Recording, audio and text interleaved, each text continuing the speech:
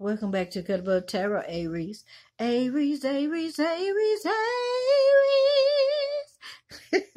Sun, Moon, Rising, Venus, and other placements. Don't forget to hit that like button. Don't forget to hit that notification button. Make sure that you know the next time a Cuddle Tarot go live and put out new content. If you're cruising and viewing, our views appreciate it. Return subscriber, thank you for your support. And if you're checking in on a friend, including me, hey friend.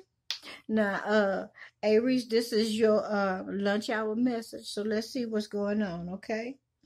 All right, let's find out what's happening for those on the zodiac sign of Aries. Aries, look like there's a air sign here that's making a decision. All right, trying to make a decision. Okay, this could also be you, okay, as a King of Swords. All right, trying to collect all the information you possibly can, okay, prior to making a finality on a decision. All right, whoever this person is, this could be you as well, Aries, okay? All right, yeah, this person also is trying to see things from a new perspective, okay, from another angle. All right, not only that, while this person is checking things out, this person is possibly just staying still, okay? So you're trying to see what this check something out pertaining to a Queen of Pentacles. Could be a Capricorn, Virgo, or Taurus, all right? This Queen of Pentacles, all right, has money, very wise with their money. They don't squander their money out. This is a person, okay, that's very loving and generous. And this person is also, when I say generous when it comes to giving knowledge about about money. This person is stern and grounded, all right? And this person has a lot of love, okay? This person is very nurturing as well, okay?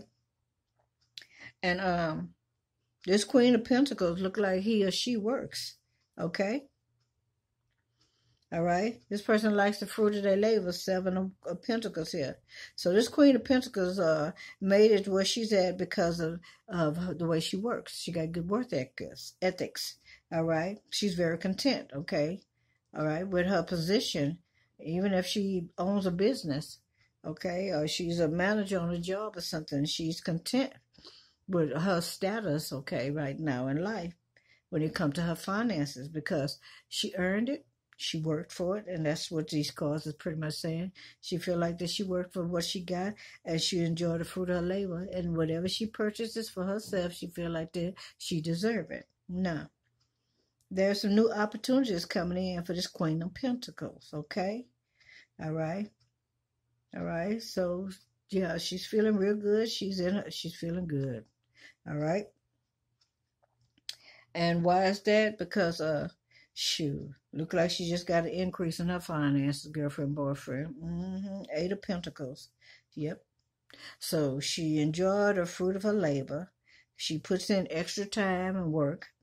All right. And she's very content with how her money coming in and how far she made it. Now, this could be a business owner as well, all right, and she's feeling this way, or whoever this Queen of Pentacles is, all right, is feeling really good about it because they working and they making their money come in.